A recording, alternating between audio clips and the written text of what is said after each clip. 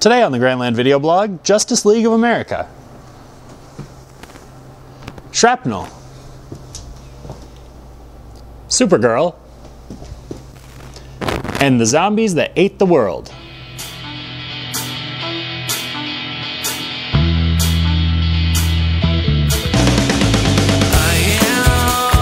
I am Superman.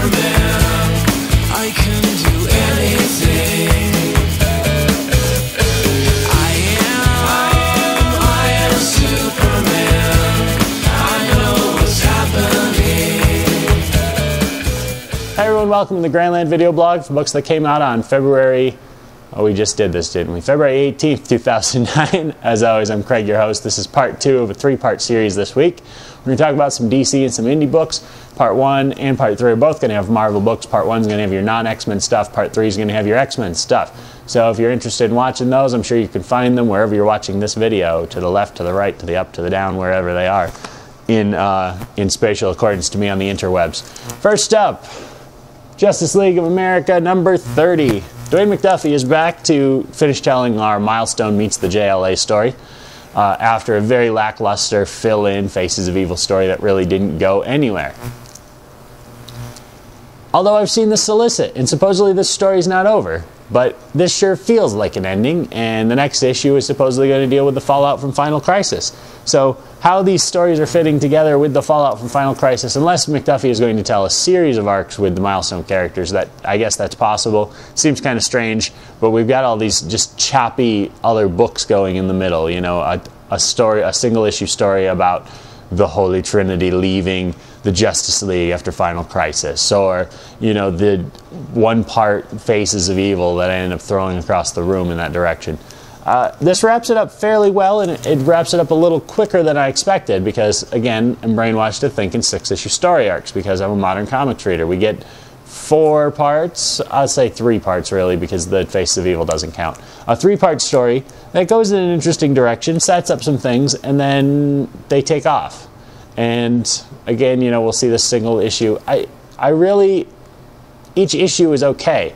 Ed Benes, of course, can't hit a deadline, so we've got fill-in artists all over, but the fill-in artists are okay as well, so that's at least acceptable. Dwayne McDuffie's writing is always top-notch. That's why he's just so good at, you know, writing like the Justice League cartoon, why he finally got the Justice League gig and it was great, why he was good on the Fantastic Four, you know, all of the great writing jobs he's had over the years. Just an excellent writer, and it's just the direction is really where I get stuck. Each individual issue, you know, at least in the good ones, I'm feeling, all right, this is a good issue of Justice League. It's really fun to be reading Justice League again.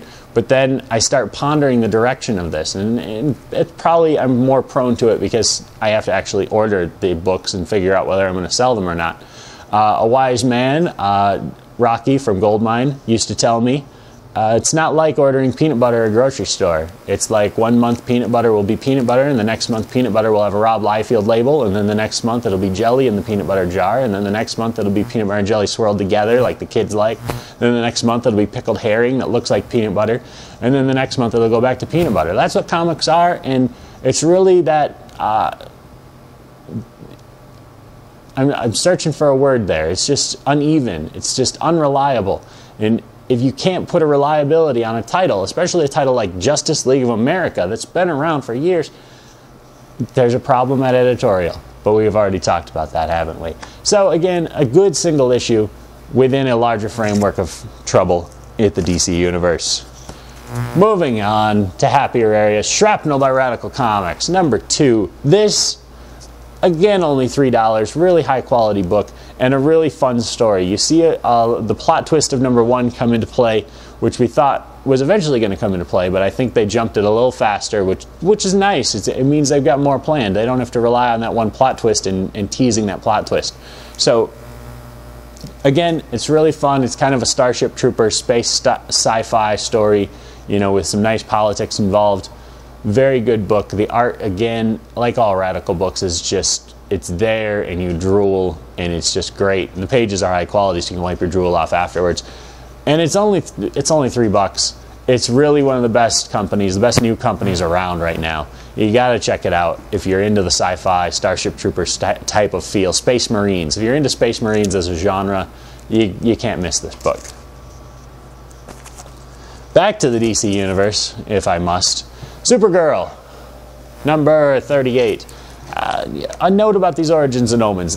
They're kind of getting tiring. In some areas, okay, the first one, Adventure Comics 0, that had a reason to be there. Let's tell a story about Black Lanterns. You know, the one in, was it Green Lantern? Green Lantern Corps. Green Lantern Corps we reviewed. The Origins and Omens story over there, that was good, you know, and that fit because they're all supposedly going to Blackest Night, but you can't just keep teasing, you know, certain characters. I am the Rogue Watcher, or whatever they're called, the Rogue Guardian, and I'm going to talk about, you know, random character acts like Supergirl here.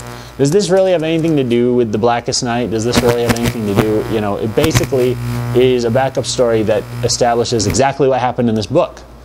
It says, okay, Supergirl's torn between going to Earth and going to New Krypton. We already knew that from reading the main story, so we didn't need a backup story to tell us that. It's kind of shoehorned in a lot of those places. In the Who is Superwoman mystery, however, we get some nice more clues, and it's very interesting. Again, no complaints against Sterling Gates and Jamal Igle, and I'm assuming Keith Champagne. I don't think there's anybody else with the last name of Champagne working at DC right now. Those three guys are doing a great job here.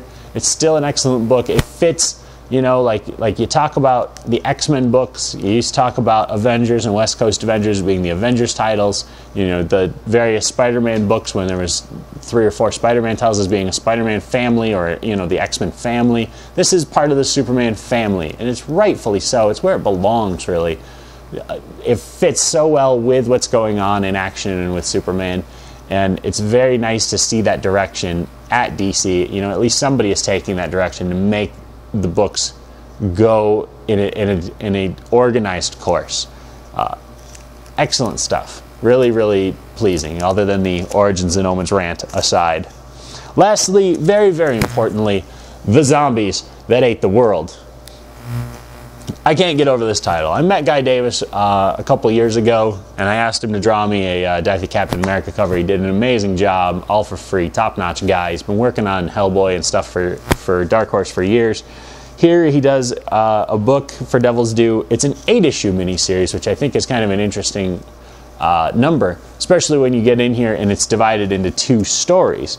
And again, in a classic sense, we don't put any price tag on this, so it's really tough for me to recommend it. $3.50, but it is mature readers because it's zombies, and it is really fun. I thought it was a $4 book because it feels thicker, but $3.50 is good. Jerry Frizen is writing it. I have no idea who that is. It's got a nice call out from George Romero on the cover. When there's no more room in hell, the dead will appear in comic books. The Zombies That Ate the World is a terrific series. Judging from the first issue, I have to agree. Obviously, zombies are overdone in comic books right now, so to get a really nice idea going, such as zombies exist next to normal humans, and they're just generally lucid, and they just kind of exist. They're not trying to kill the humans aren't running away from them. I mean, there's some unfortunate incidents now and then, but there's, you know, the post-life, or the unliving, I think is what they're called in this book. It's really fun story about the adventures of characters in this setting. It's a wacky setting, and you see things happen from that setting, like what would happen if this character existed or that character existed? How would they go about dealing with this? And that's what makes this a really intriguing concept. And Guy Davis's art really pays it off really well. It looks really nice. It's really high quality. I mean, it's a Devil's Due book. They're not known for shirking on quality in their books. It's really well done. They got a nice name value behind it. I'm afraid that, especially starting it at Z, Zombies, it's just going to end up with all of the other zombie books at the bottom right corner of your retailer's wall. This one really stands out. This is not Zombie Tales or Zombie King or Zombie Lord or, you know, Zombie House of Mystery or whatever the zombie books are. There's enough of them. There's too many of them. And they're all just an easy way to go after Walking Dead. But this is a quality book that stands out from the pack, and I hope that it really catches fire because it does deserve more attention than just being part of the zombie genre. So check it out if you get a chance. It is only $3.50. You get 2 really fun stories, and it's going to be probably a really good 8-issue miniseries to see where it goes from here. Definitely high recommendation on that one. That's it for this installment. We'll see you in part 3 in just a second.